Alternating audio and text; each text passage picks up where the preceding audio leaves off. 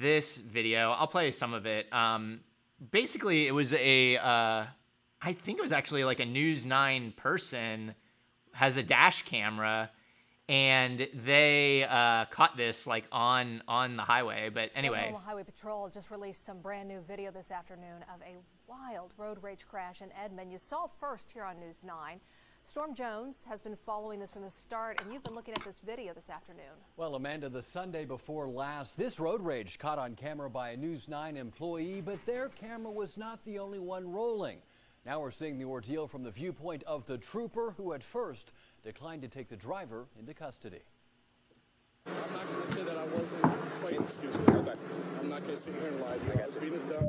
I have testosterone. Hey, it happens. It happens. It was a back and forth type thing. Okay. This is a years old. I'm an idiot. Stephen Cochran's 4-year-old child in the back seat. Will he get cited?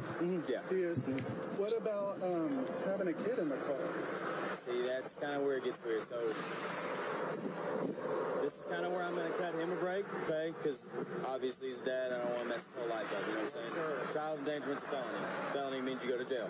So we're not going to do that. Trooper Chandler Lipe tells Cochran he's issuing a ticket for improper lane change, a $249 fine.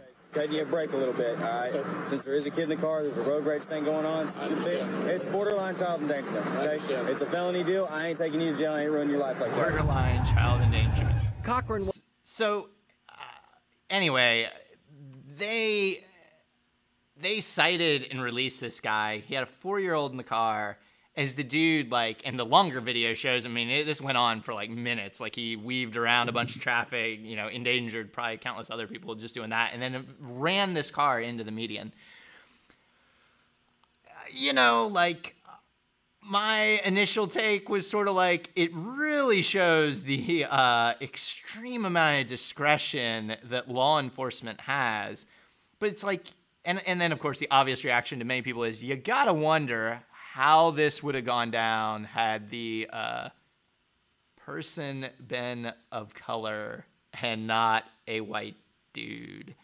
But also just like, it's just so discordant because it's like, you know, we talk about, oh, we got to prosecute violent crime and all this stuff. And it's just sort of like, I mean, what was that? I mean, anyway, just really wild all around.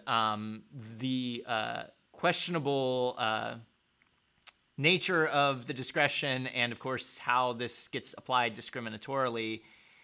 And you know, I'm caught somewhere, like, if I'm being really honest, like, I'm caught somewhere between, like, maybe we should be using this discretion, like, more liberally. I mean, not maybe if for people who run folks off the road. That's pretty insane and extreme. But, like, you know, if there is no harm done, like, maybe, I mean, it's crazy. I mean, like, it's crazy what they take people to jail for. And then this dude, they were just like, you're a dad. Get out of here. Well, yeah, and at every point of the legal system, racism and classism plays huge roles. So, yeah, I mean, if that was a black kid who refused to give the cop his name or gave the cop the wrong name, he would be arrested and charged with obstruction. I see that, and that happens in the state. So that level of discretion, I mean, it's like everything else in this society. Like, yeah, like you may give an officer discretion, and in their mind, they may not be even wielding it in that way, but racism, which you probably study critical race theory, it affects how that discretion is wielded, right? But here, this is kind of left field. What came to my mind was, especially in the state of Oklahoma, what if he had a gun?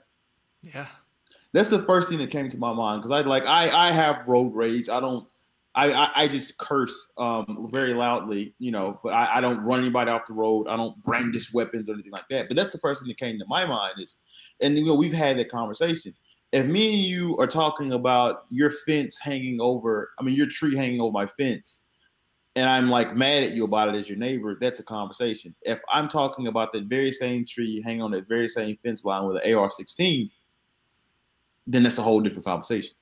Right. So the thing that came to my mind is, like, he used his truck as a weapon. But the thing that came to my mind is, like, what if he had a fucking gun and he felt the way he felt? And in Oklahoma, he very would probably, I don't know this guy's background, obviously, anything about him, but he very well could have had a gun, and that could have changed the whole conversation.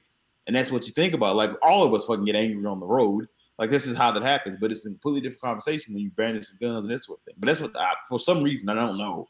Like, that's what came to my mind. But, yeah, I mean, as far as, like, the practical nature of it, that discretion is wielded in a very racist way. And that permeates our entire criminal legal system.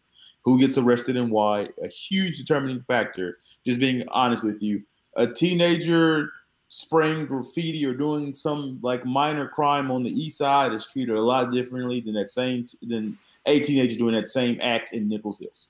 It's just how the cookie crumbles, right? And that discretion is wielded in such a way. So, yeah, and that's where I kind of get. So the last thing I just wanted to touch on was this Criminal Justice Advisory Council, CJAC. You know, they're starting this phase now of their endless meetings talking about. I mean, kind of two things. They mention high utilizers, which is funny because like high utilizers means like people that get the system called on them a lot. So a lot of times like homeless people or mentally ill people, like people who are just frequently find themselves in situations where folks are calling the police on them. And like they know that they have high utilizers. I mean, they know who these people are. Like that's how well studied this is at this point. And it's like instead of getting them help, getting them resources, getting them what they need to not be constantly having the cops called on them, they like end up taking them to jail a bunch and like, or end up like doing this rigmarole that makes no sense. So it's like, you know, again, it goes back to like the discretion question. It's like, you know, on this other side, like the people that you're having the most trouble with, and instead of like building systems to help them, you're just like constantly like hands in the air, don't know what to do. But some white dude can literally almost kill someone, and you're like, well, he's dad, like, you know, I'm gonna write you a ticket and you need to get out of here. So it's like it's just like that kind of thing makes me a little nuts. But then the other thing is on the discretion front is, you know, instead of having endless meetings with consultants and architects and developers and whoever else to build a bigger, better jail, it's like, why don't we just use our discretion this much better and stop fucking locking people up to begin with? Like, there are so many people staying in that county jail right now because they can't pay cash bail. You know that. We know that. The DA knows that. Every fucking person involved in this process knows that. Just stop locking them up. Like, get with the judge, get with the DA, get with the people that have the discretion to decide this shit and just stop it. Just quit doing it. Call it a pilot program. Do it for 6 months. Don't lock up a single person that doesn't absolutely unequivocally need to be locked up, especially for bail, for 6 months and see what the fuck happens. And like my guess is many of your problems would go away because you're just locking up a bunch of people you don't need to lock up. And they could do that. They could do that like tomorrow. They don't have to like do a project plan. They don't have to raise millions of dollars to build a building. They don't have to do shit. Just use their discretion. That much better. Anyway. So the first thing about like the high utilizers of, and that's a horrible way of putting people we put in a cage a lot. High utilizer. Who in the fuck wants to utilize jail? But so that's the first thing. But it's the equivalent of saying, okay, you see that group of people over there? Yeah, I see them. They're hungry. Okay, how can I help them? Well, you just go. You go feed them, right? So you have these group of people that are quote unquote high utilizers. You can identify this group. Why would you not spend some amount of resources to go get that group of people before they even entered the jail or utilized the jail? That alone fixes a lot of your problems because the source of the issues with the jail is overcrowding. So if you have these, and you think about these high utilizers, right? High utilizers, they are people who are churned in and out. Like you can't be a high utilizer if you're there for 13 months, then you send you to ODOT. You was there for 13 months and then you left. But if you're there 13 times in 13 months, you're a high utilizer. You're going in, you're going out. So let's just find a way to never have you go in. And we know who you are. And if you never go in, then that substantially reduces our population, reduces our overcrowding, reduces many of our problems. This shit ain't hard. But it's just, it's just a mind state. Like, it's a story about, and I'm not a religious person, but there's a story about the difference between heaven and hell. It's like the guy is a person in heaven speaking with a person from hell. And it's like, it's interesting in hell because we have this long table and we have this beautiful feast for all of us, this beautiful layout feast, but we can't eat it. So why can't you eat it? He was like, well, do you have really long forks and spoons? Spoons and forks, and we can't eat out of it. So we just sit there and look at the food. It's torture. And the person from heaven says, you know, we actually have the same thing.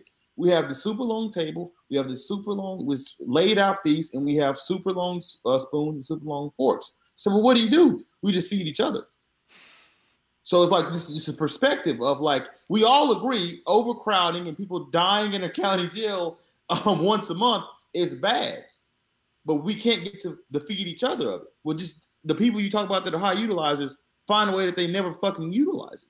Versus like with the high utilizers, how can we fix this? How can we make it when they get here, it ain't as bad, as opposed to like, well, let's make it where they never get here. And like the annoying thing to me, like from a discussion of like all these asshats getting in a room and just jerking each other off endlessly about it is like, you know, it goes to the defund the police argument. You know, the police could look at their budget and say, you know what, maybe next year, you know, we just freeze 5 positions, don't hire 5, you know, officers that are just constantly harassing homeless people. At maybe Walmart. we spend, or responding to endless Walmart calls because they won't like put a lock on their, you know, leaf blowers or whatever. And you know, just like spend that money literally just helping these people. Like we're gonna find a bunch of nonprofits. We're gonna hire a coordinator. We're gonna like, you know, like just solve the problem you have. You have identified the problem. Congratulations. Like you have done it. Now just you you have a $200 million budget. I mean, you could take 250,000 of that and probably knock out a significant percentage of these people and put them into a objectively better situation for every single person involved. And you don't, because I don't know. You're just, I mean, it's perspective, right? Again, the feeding crazy. each other. And I've learned that it's like you just, especially like dealing with like DAs and stuff. It's like we just fundamentally see the world differently. Like I just have to accept it. Like I just fundamentally don't believe in how you believe. Like I just believe in feeding each other, and you don't. Yeah. I mean, and that's the truth of it. But it's just amazing to me, though, when it's a white dude driving his truck into another person, suddenly, you know, you're just having a bad day. You were just mad. Like we all get mad. It's like it's amazing that they can see it crystal clear when it's that situation. But when it's all these other ones, it's like, man, we just don't know how to help. We're just clueless. And that comes down to the basic seeing of humanity in people. You know, I said last week, like an animatic principle of progressive is like we just appreciate, value people's humanities. Like this shit is not difficult. That's like the underlying principle for what we believe is that we just value people's humanity. We see people's humanity, and we see everyone's humanity. What you're seeing is like they don't see everyone's humanity. That individual, he got mad, right? I get mad driving. You get mad driving. Whoever is watching this, if you drive, you've gotten mad driving. That's human, right? That's human nature. They gave him that grace to say, listen, man, you just got angry. You was fucking up, and you probably going to pay after ask on insurance, well, but you just got angry. Everybody gets angry. You know you dicking up. You know you fucking up. We understand. You got angry. That's human nature. We all get angry. They gave him that humanity. These high utilizers, these individuals that die in the county jail, these people that police regularly shoot, right, and murder and beat and maim, they don't see their humanity. So they don't get the grace of like, I mean, how many times do you think if that was a black dude who ran his truck into somebody, he hopped out with a bat, they was like, well, hold on, we understand, you get angry. Yeah, or they were putting 19 bullets in him before, like, right, before he got the door really cracked open. They don't see the humanity in certain people.